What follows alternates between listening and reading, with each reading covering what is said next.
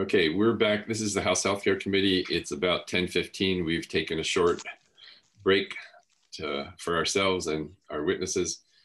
And we're now returning to continue to hear from and ask questions to Ina Backus, Director of Healthcare Reform, about the all-payer model and health issues at the federal level. So before we left, I think there were several other questions that folks had, and Ina had not gotten a chance to finish her presentation, but I had warned her ahead of time that this is important for us to be able to ask lots of questions, and likely we'll be doing this again because there are more questions and probably fit with our time frame. So I think I see Representative Goldman has a hand, and so I'll turn to Representative Goldman, and then we'll see where we are and see if Ina has more to present, and I'm sure there'll be more questions. So, Representative Goldman. Thank you, Ina, for putting up with all these questions. It's hard. It's so complex, right? I was just looking at slide 7, I guess. It was one of the last slides you had up. And then you were talking about the 3rd year in a row and the contrast between fee-for-service as opposed to, I guess, paid prospectively is the language. And if I was wondering if you had any correlated outcomes for patients in those populations.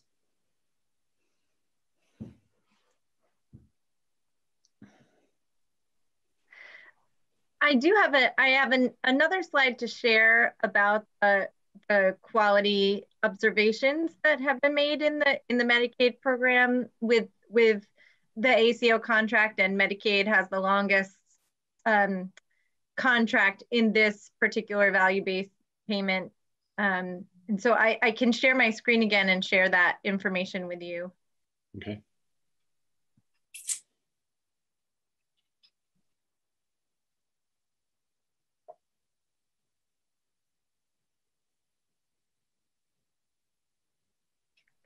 Yeah.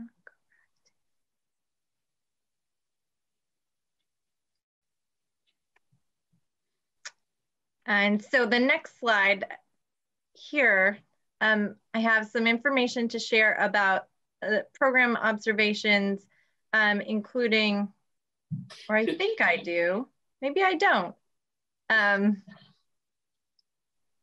There have been incremental improvements in quality performance during this period. So there has been movement in the right direction during the same period on the quality metrics that are included in the contract between DVA and OneCare Vermont.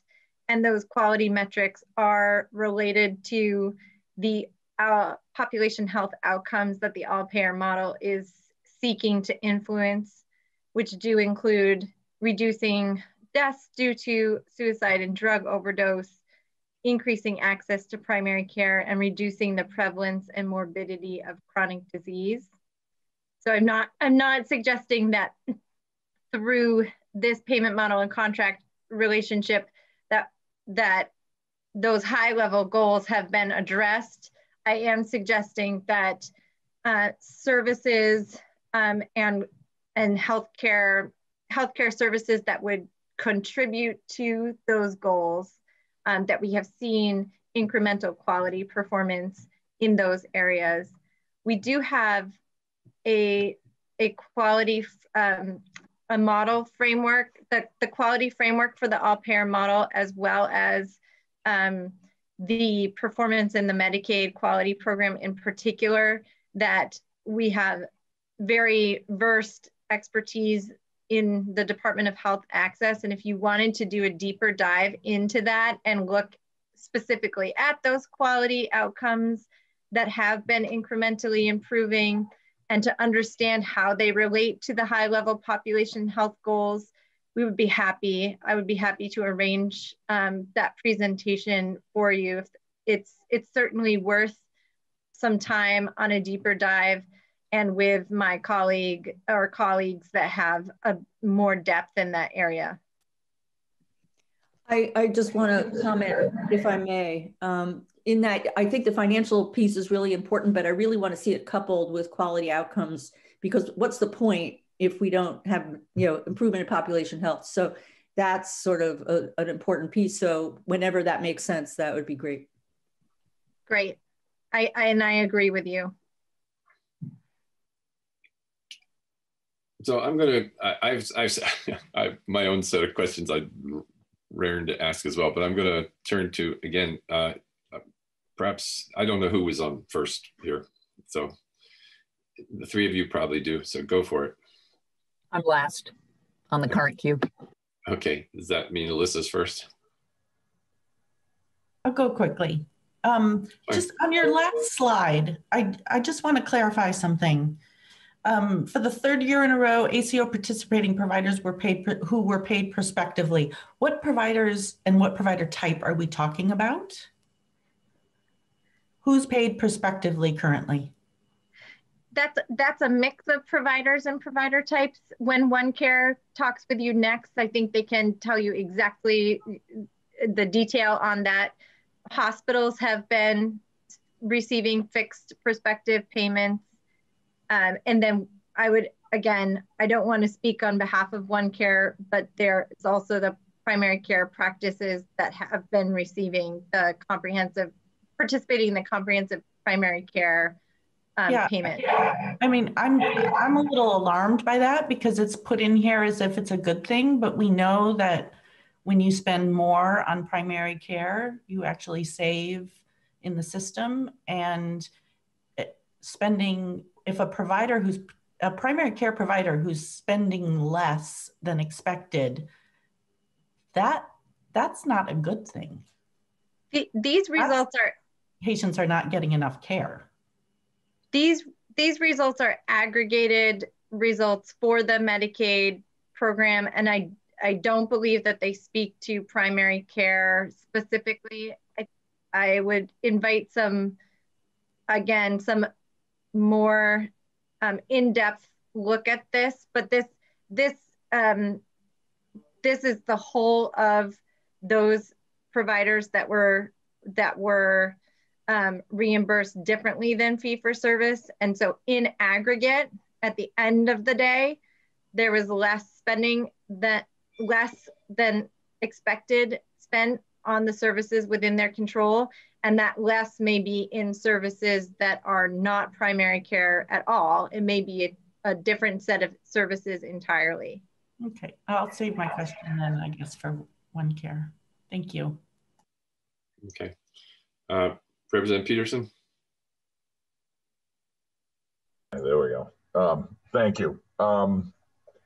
In the same slide, the second bullet, I'm going to speak to just what Alyssa spoke to, kind of. When I see the results of that, again, I don't know whether I'd use alarming to use that word, but I'm wondering if they're spending less on services because they are making less. I wonder how, are we keeping our healthcare providers happy in this state as far as what they can earn based on, I mean, let's face it, to be a physician or even a physician's assistant, these folks have spent a lot of time, effort, sweat, pain, suffering, and everything to get to where they are. And, I think 99.9% of them are doing it because they're called to do it, but there is the expectation you're going to make a pretty good living. How does their income under our plan compare with the fee-for-service model that they've worked under before? Is there any comparison at all? I don't know. I think for each individual participating provider, that could look like a different, that picture could look differently depending on a myriad of factors, the payer mix, the number of their patients that are attributed to the ACO. There's a lot of factors there in terms of the overall financial picture. What I can speak to is, again, going back to that slide that demonstrates the the scale of participation in the Medicaid model, I do think that providers who have a relationship with Medicaid are choosing to be reimbursed in this fashion rather than the traditional fee-for-service because it is advantageous for them. It provides predictability, it provides stability. They can plan and work within a budget, and they understand how much money they're going to get versus in fee-for-service, certainly each additional service is rewarded. And then there are also times where fee-for-service patterns of utilization change. People the demand for care may shift in a significant way, and dollars that you anticipated and relied on to make your budget are not available. And a great example of this is what happened in the early months of the pandemic when the healthcare system was shut down and not able to offer elective services, services where there was choice involved, so non-emergency services. The healthcare system wasn't offering those. Those providers that had this fixed prospective payment that were being paid upfront at the beginning of each month, regardless of how many people walked through their door, those providers enjoyed more stability with this Medicaid payment arrangement during that very disruptive time. I mean, that's kind of that's probably the best example of how a fixed model can influence the stability of a provider's business. But there are other instances of that happen at a lesser degree pretty consistently. And I think that providers have elected to participate in the Medicaid program because they prefer the stability to the uncertainty that is also a part of a fee-for-service delivery model. So with that in mind, so I can somehow understand this, this would be like an employee at a company being salaried versus an employee at a company working a piece labor by the job. Is that fair to say that under our system we're salaried, so you're going to get a set salary based on all these factors you crunch together versus somebody who gets so much for a service they perform? I think that that's a very very fair analogy. Yes. Okay. All right, thank you. Representative Donahue and Representative Burrows. So I want to go back to the question of quality measures, where I think you said, we're showing we're moving in the right direction, some positive indicators there. But I think we need to distinguish from what I'm hearing the difference between process indicators and outcome indicators, because our outcome indicator on suicide and drug overdose, I mean, we're having this really significant spike in drug overdose, and we have a higher than average suicide rate that's not improving. So we're not seeing outcome improvements. I think you're saying they're process indicators. And I think we had a bit of a conversation maybe a few years ago about whether those process indicators or progress are robust enough when we say we've made progress. And the example that I know of is after somebody in a mental health crisis goes to an emergency department, we say it's good, you've met the quality standard if the person gets a follow-up visit within 30 days after being in the emergency room with a crisis, which it seems like if we really want to reduce the suicide rate, we'd want that to be 2 days. So I mean, I feel like we still have a real disconnect there, and that we we shouldn't leave an impression that when you say progress, you're indicating on these process measures like 30 days after the emergency department getting a follow-up, rather than saying we're making any progress on the outcome targets of the all-payer model. Am I right? There's a mix of measures within the quality framework. I am differentiating between the measures that are at the ACO payer contract level and the measures that are actually not at the ACO level at all, that are the statewide population health outcomes, which in the agreement, it is the state of Vermont accountable to those, to progress on those metrics, rather those than those are the ones we're not meeting at all, as opposed to the ACO contracts there, which are like the 30-day after, and they're making progress on meeting. Is that I hesitate on the not meeting the high level at all, because I haven't looked. I would encourage you to get the most current assessment of where we are on the high level, because I don't know that that's the case, that we're not meeting the high level at all. I do know and agree that we are experiencing with respect to drug overdose and suicide, a lot of challenges. I don't dispute that at all. But there's the prevalence and morbidity of chronic disease is also a measure, as well as access to primary care. Right. So we might be making progress on some of them, but certainly on that global, health outcome, we know we're not making progress because the numbers are going way up. Well, so I want to step in here and ask as well, and I think this is an example of how does entering into an agreement with stated goals, et cetera, get impacted by extraordinary circumstance. We are in the midst of what has to be the most extraordinary disruption of our personal healthcare systems, as well as our system of healthcare in the state of Vermont. And I think that those are, I can remember prior to ever thinking there was a pandemic on the horizon, these questions being asked: what if something highly disruptive happens? How do we measure where we are? And I think clearly we're there. And maybe just speaking to that briefly would be helpful.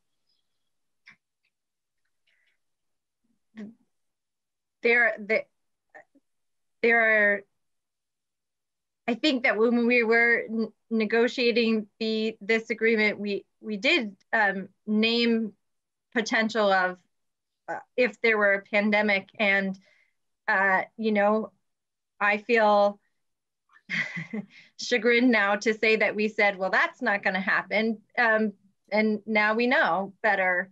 And so when we evaluate this model, especially with smack dab in the middle of it, a global health pandemic, that is going to be taken into consideration, that how people would usually access care was disrupted. With regard to the healthcare system, we did and have seen an incredible innovation with telehealth, but it does not meet all needs. And then, of course, just how our social fabric is changed, and the isolation that we are experiencing in trying to stay safe certainly has an impact here. That is one that the healthcare system, an ACO or otherwise, alone is not within this agreement expected to be able to address. In this moment, and moving. Yeah. So I think it raises just the broad question of, like, can we proceed with really evaluating this as a model, given the level of disruption we have experienced? And is the federal government prepared to continue to, or does it make sense for us to continue to try to move forward and use this as a model evaluation? I mean, I just think that question needs to be asked. Well, I think it's certainly fair that the model can be and is being evaluated by independent evaluators that are contracted with the federal government. It is being actively evaluated by an independent group, and that evaluation is going to take into consideration these particular and incredibly unprecedented circumstances.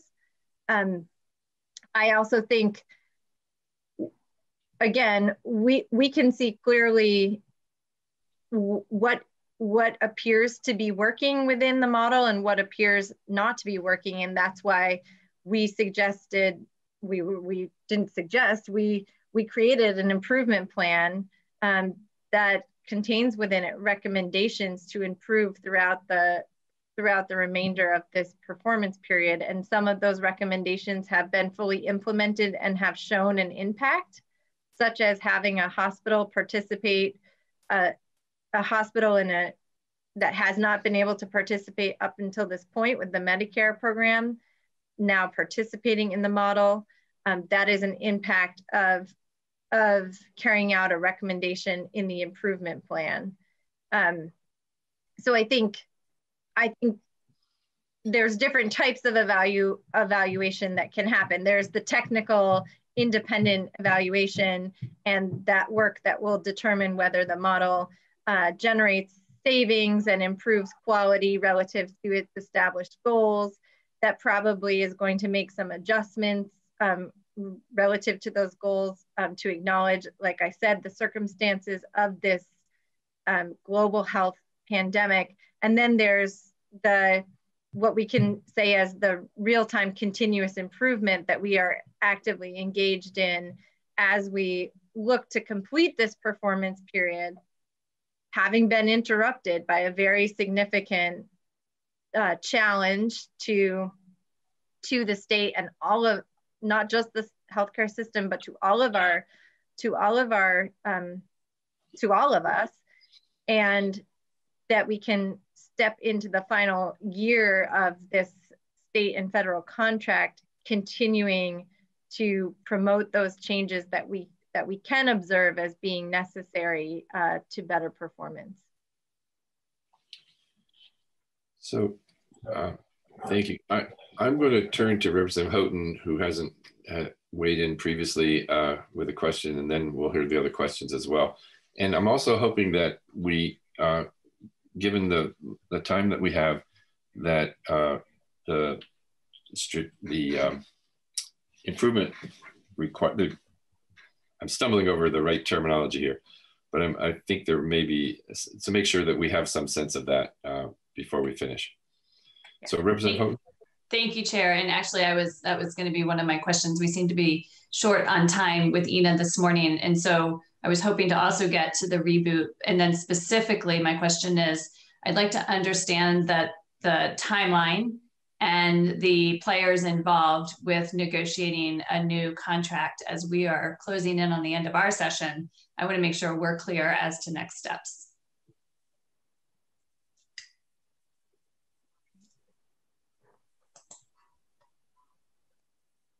I can answer the question about timeline with respect to a proposal for a subsequent agreement. I can do that first and then turn to the improvement plan and the recommendations therein. We are required via the agreement for Medicare's participation in this model, we are required to submit a proposal for a potential subsequent agreement at the end of performance year 4, which is where we are now. And the end of this year will be December of 2021. That's a proposal. And so I think of that as a starting place for discussions with CMMI about what a next agreement could look like.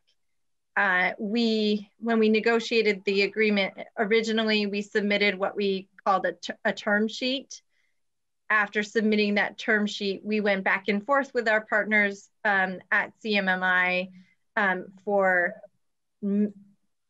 I believe we submitted the term for nearly a year from the official submission of the term sheet. We went back and forth for nearly a year to shape what ultimately would be the agreement. And during that time, we provided testimony, I believe, to this committee, as well as to others in the legislative body, to update and describe what it was that we were working on and developing at that time.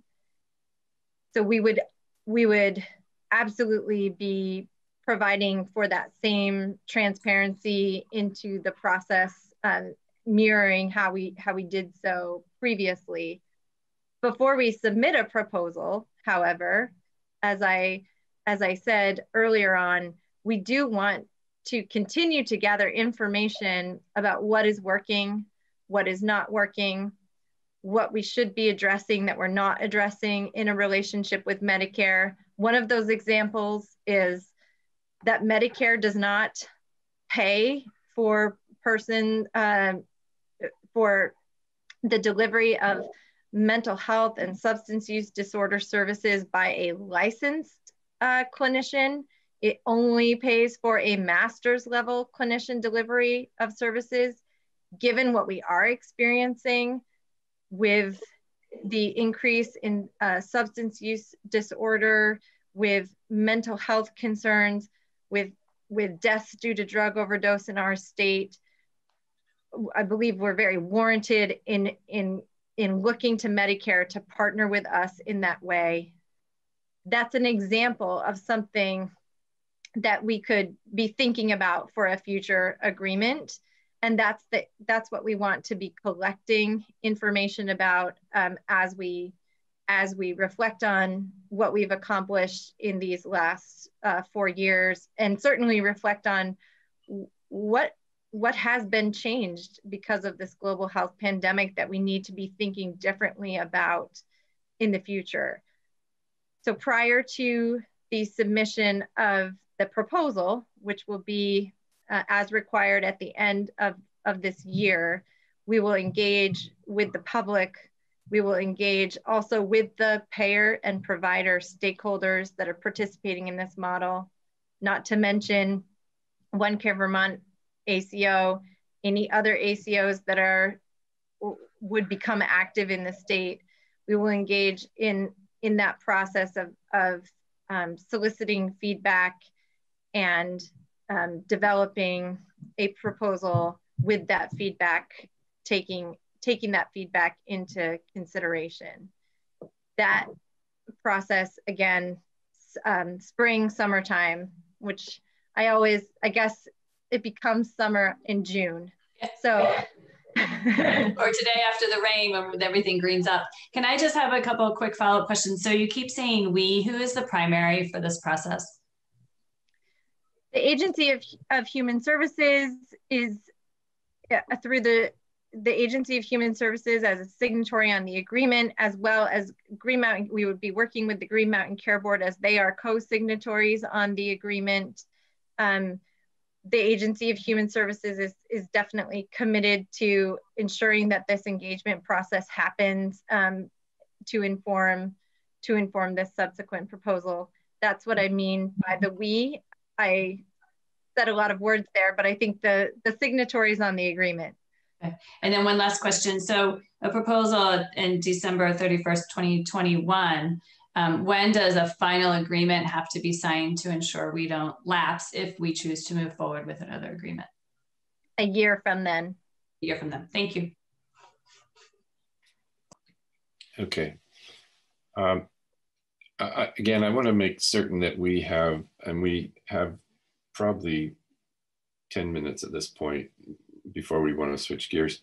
I want to make sure that we have a picture of what the improvement plan expectations were that were set forth by the I mean, we've been through some of this before, but I think it'd be helpful to at least review it in anticipation of our further testimony from OneCare as well.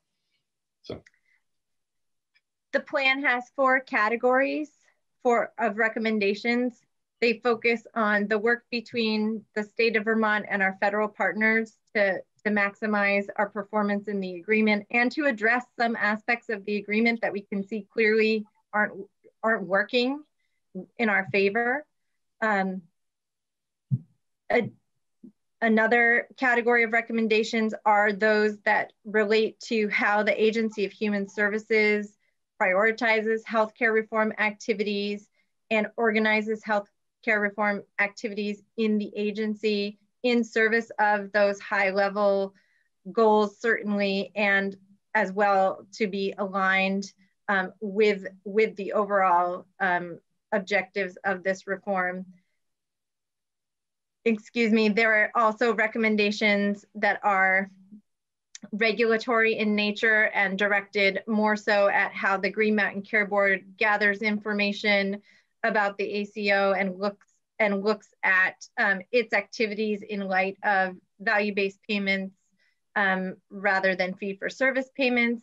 And finally, there's a category of recommendations that are directed at OneCare Vermont because it is the only participating ACO, and that are focused on how OneCare Vermont strengthens its leadership strategy, how OneCare Vermont improves in its work as the convener and as the leader of a network of providers that is statewide and that is invested in continuous improvement in terms of healthcare quality and value. So I can move pretty quickly through these. I'll move along now. yeah, I think we should move quickly through them. And if it's okay with you, I can move so quickly as to kind of skip over things that I've already talked about with you. Yes. We do think it's important that we work with CMS to revise the scale targets in this agreement, because there are some aspects of the scale targets that through implementation we realize are absolutely not realistic. There are persons that we're accountable to have attributed to an alternative payment model that cannot be attributed to an alternative payment model, and those should be removed from the denominator. That's a Vermonter, for instance, who has a primary care provider and gets the preponderance of care out of state. So Florida, for instance. I talked to you about the reduction of the risk corridor thresholds for 2021. I talked to you already about the guidance that we'd like to see for the critical access hospitals. I should say that this category of recommendations does involve collaboration with CMS. And we do have a relatively new federal administration. That federal administration is also very busy addressing the global health pandemic. New leadership is falling into place. And with new leadership falling into place, we can better have these conversations. It takes time no matter what with a federal transition. I do think it is taking just a little bit more time, but we are starting to see that leadership fall into place. It's very exciting that we'll be able to start talking with CMMI as represented by the leadership that the new administration has put in place. So that's very exciting. We also, I talked to you about this as well already. We're concentrating on how the Medicare payment mechanism can mirror the Medicaid payment mechanism. Providers have demonstrated that the Medicaid payment mechanism is appealing. The Medicare model is not as advanced in paying differently as Medicaid.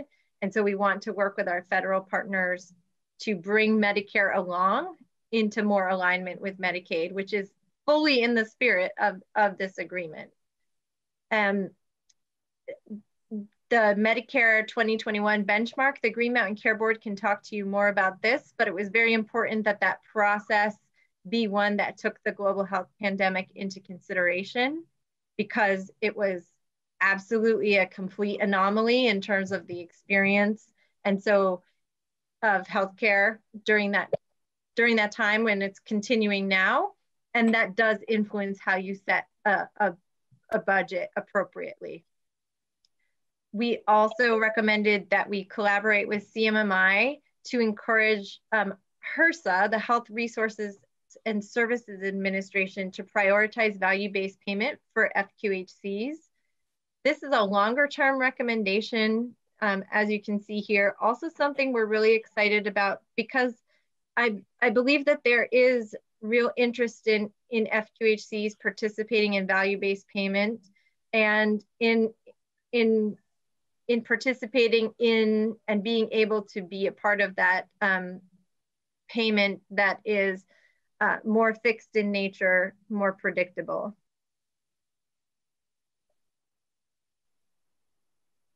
This category is directed at the AHS, the Agency of Human Services, and how we prioritize healthcare reform, as well as how we organize our activities.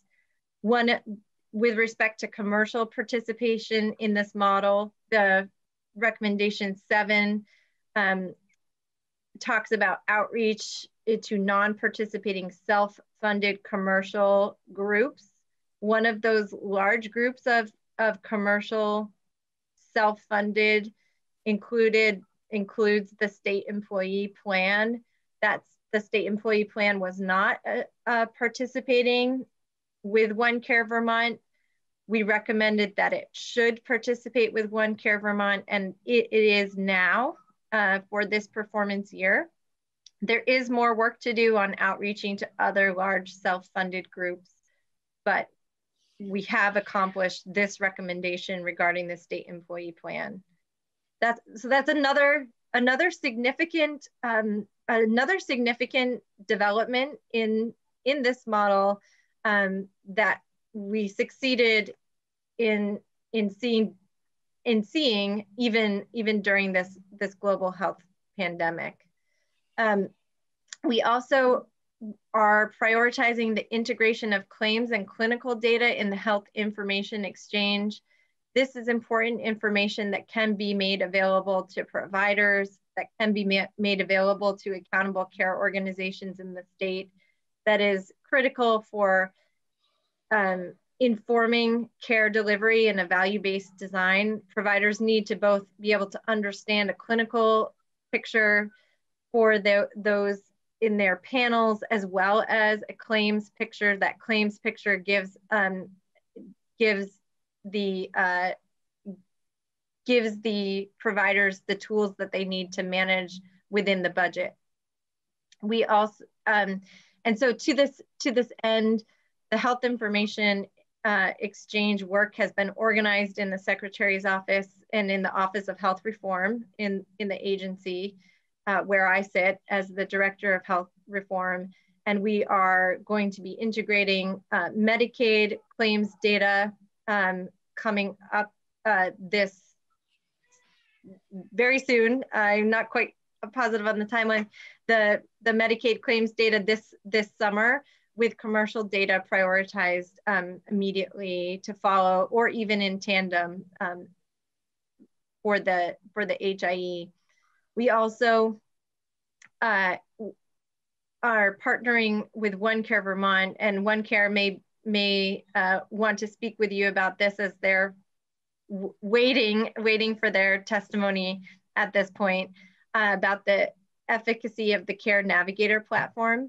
This is the platform for providers to use to coordinate care and to share in care plans for shared patients in common.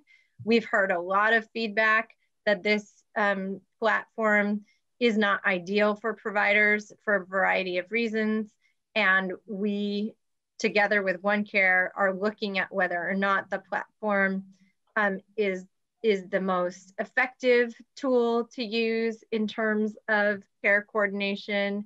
We're also, we've also sought a lot of input from direct users, the delivery system users of this platform, to understand why it is not working.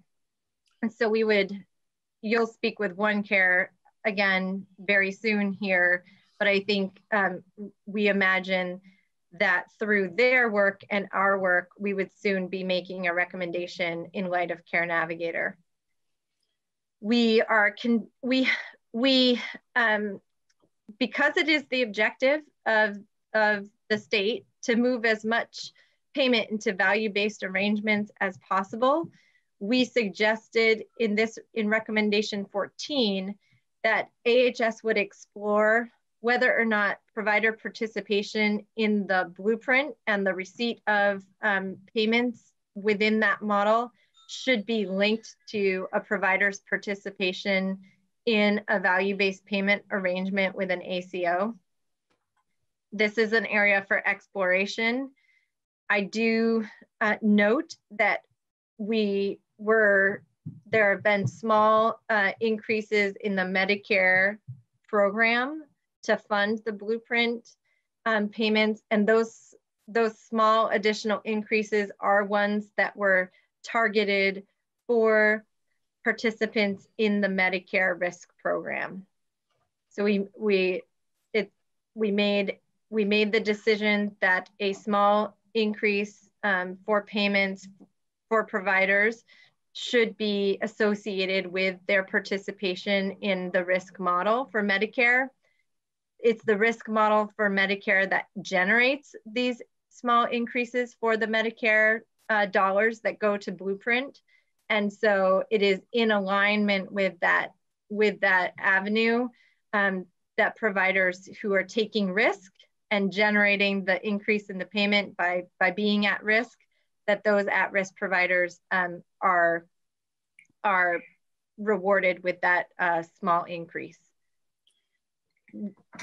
So I'm just aware of our time, and I'm just concerned that we're already going to be short on time. It's very clear all the way around. So let's see if we can find our way through this as briefly as possible, because we're going to turn to OneCare very, very shortly. I'll sum up. I think that I can sum up recommendations 15, 16, and 17 as being very pertinent to those high-level population health outcomes that we are looking to achieve as both the state of Vermont and in collaboration with the system of care. These recommendations are in progress now and are important for being sure that we are in our own programs at the AHS,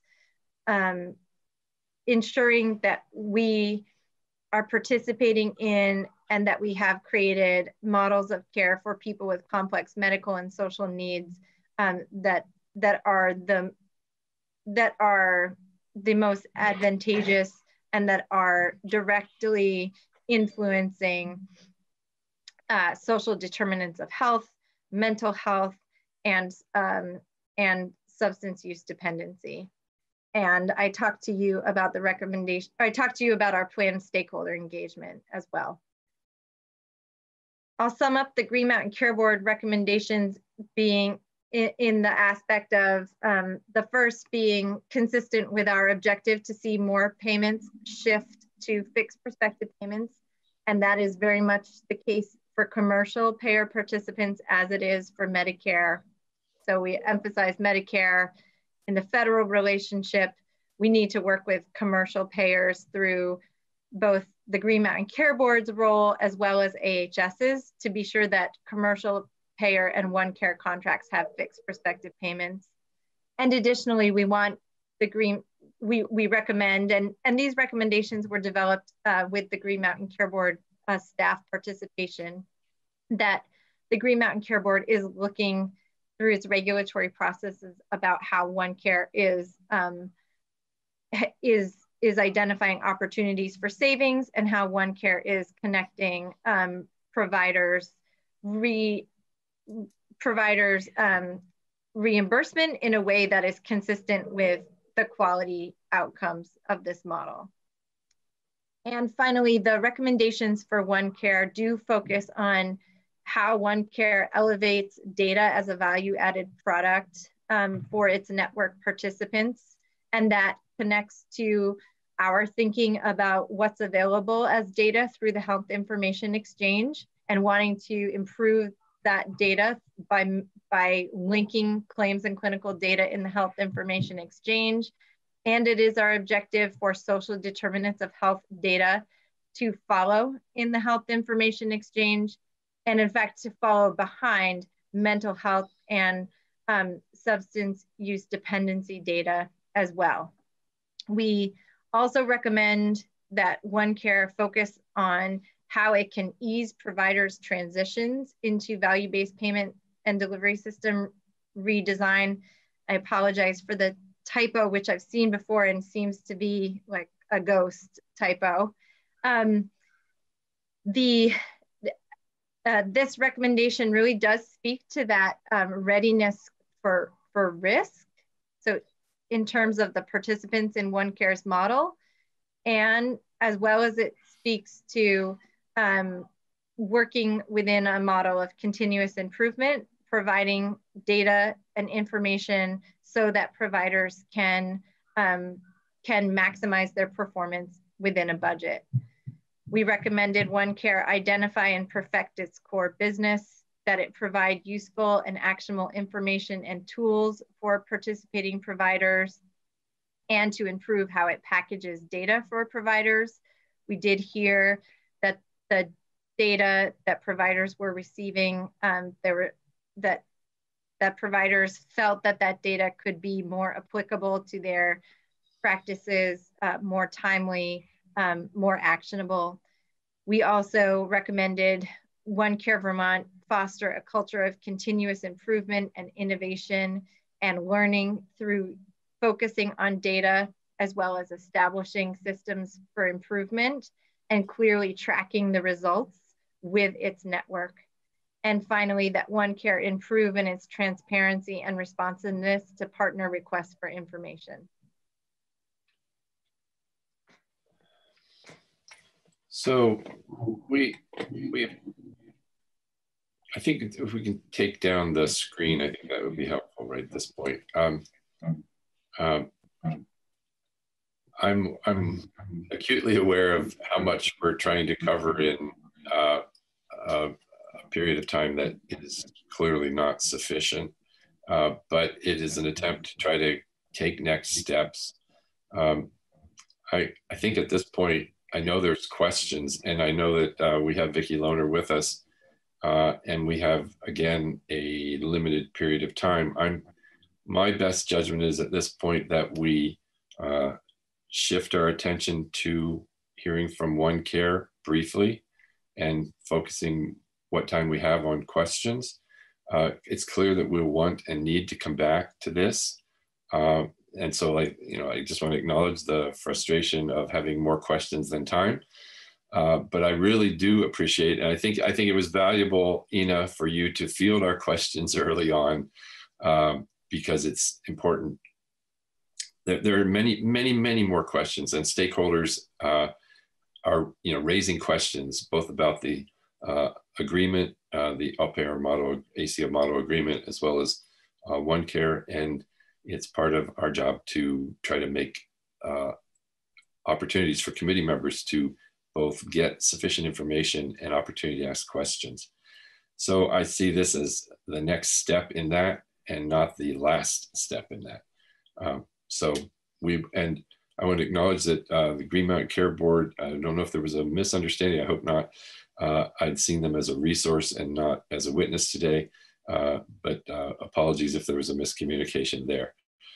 And given our time, I'm going to suggest, well, I'm going to ask first, committee, I'm going to turn to committee members. Shall we take a brief break or shall we just continue?